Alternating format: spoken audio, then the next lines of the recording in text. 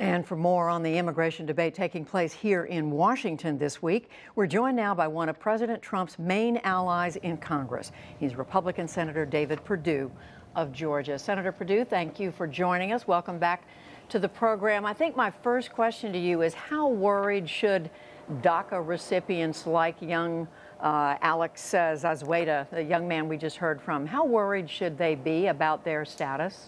Well, I'm hopeful that that we're going to have a solution for them this week.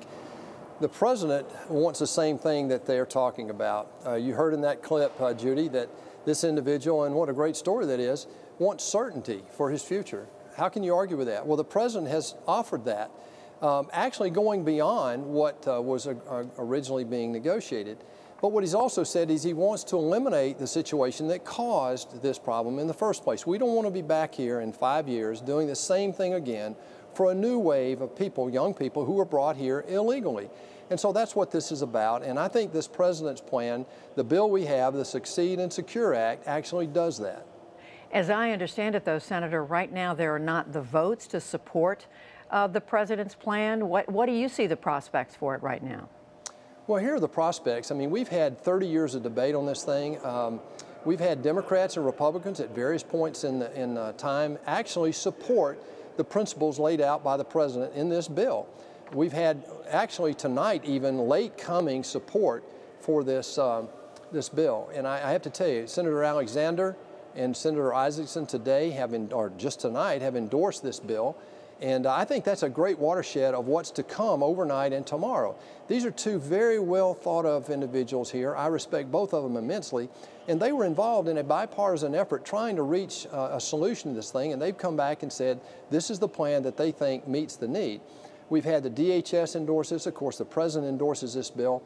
What we're hopeful of is when these other things are looked at in the light of day, that we'll see that this plan that the president has laid out and we have in this bill actually meets the needs of what the Democrats have been asking for, actually.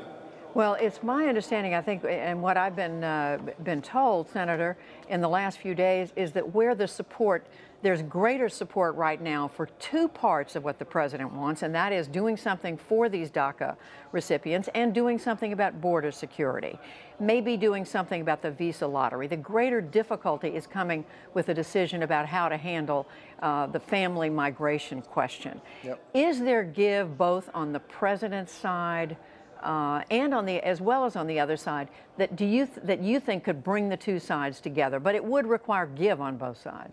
Judy, I think you've characterized this extremely well, better than most people have that I've heard today. And I think what you're showing is that 3 of the 4 principles the president is talking about have general agreement. The one on the family-based, I think, has room in there on both sides where we can actually get the solution that we're all looking for, and that is to create an end to the environment that incents people to bring their young children in here, that created the DACA situation in the first place, and also ends the loopholes in here that create the opportunity for terrorists to use our immigration system against us. I would love to see our legal immigration system, Judy, that brings in 1.1 million immigrants today. And by the way, that's up some 400,000 or 500,000 just in the last few years. But we only bring in 70,000 of the 1.1 today related to what we call the EB programs, the work programs. So they're qualified workers coming in. Another 70,000 is their spouse and immediate children.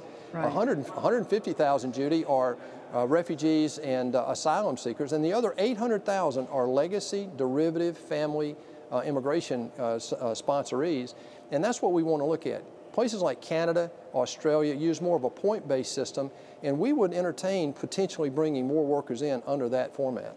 So I guess one of my bottom line questions is there give, do you believe, in the president's position, your position, that would mean you might not fully do everything that the president wants to do right now with regard to these families, but that would end up protecting these DACA recipients? Or is the president so wed to getting all 4, as he calls it, pillars of this plan, that even if that means the DACA recipients get deported, that's the way it is?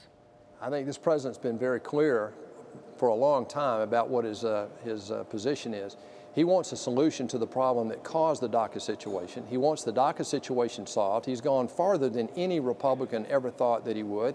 We support that, those of us that are sponsoring this bill, and we believe there's enough commonality in this Senate that if they'll look at these different principles, that we'll be able to get to a common solution. To answer your question, I think we do have some room on the worker part of the family-based system, but not just for the DACA. You can't do what some proposals are coming out with now, talking about, well, we'll just protect, we won't let the DACA kids do that. Well, that's not going to solve the problem that we have. So I think there's room in there yet, but the president's been very clear.